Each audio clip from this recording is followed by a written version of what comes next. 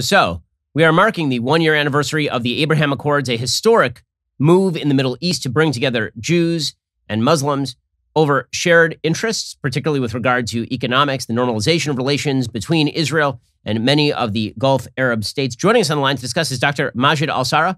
He is from the UAE, and he is also one of the leaders of Sharaka, which is the Gulf Israel Center for Social Entrepreneurship. Thanks so much for joining us. Thank you so much, Ben. It's such a pleasure. So let's talk about how the Abraham Accords actually changed things, because I think that for folks in the United States who don't tend to pay attention to politics in the Middle East until there's basically a war, this was a really groundbreaking and ground-shifting series of events.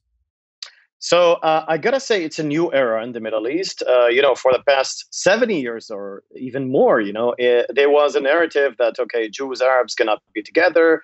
The main enemies of the Arabs are Jews and vice versa. So now we do have these Abraham Accords, and it's a blessing. And now we can definitely see lots and lots of changes. I mean, you can see Israeli aircrafts flying over the Saudi sovereign lands, using the airspace of Saudi Arabia.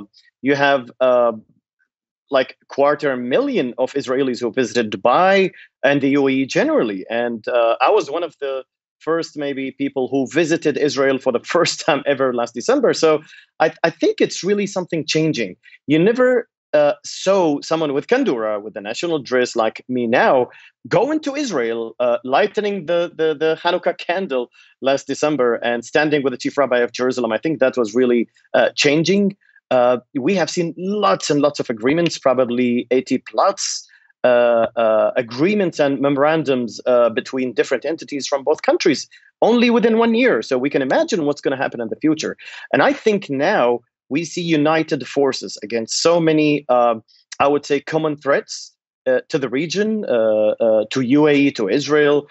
We definitely share same threats, same enemies, and we have to work together. We've been speaking with Dr. Majid Al-Sarrah from Sharaka, UAE. Obviously, what's been happening in the Middle East is historic. It will continue to unfold in historic fashion. And frankly, I look forward to visiting UAE myself. I think that it's going to be amazing. My family and I are making plans at some point in the next couple of years to make the trip to UAE and experience all of this, because we keep hearing from folks who are traveling there how incredible it is.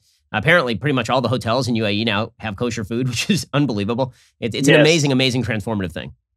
So when you visit the UAE, you're going to be my guest, and you're going to love it. I can assure you that. And now you can see, for example, there was a restaurant that opened last week.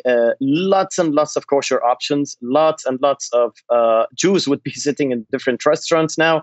And this is, I think it's really very beautiful. Nobody could have imagined this, a couple of years ago, or maybe a year and a half. So this is really beautiful. This is what we are after. Well, again, Dr. Majid Al-Sarrah, thanks so much for your time, and thanks for what you're doing. Thank you, Ben. Thank you so much, and hope to see you soon.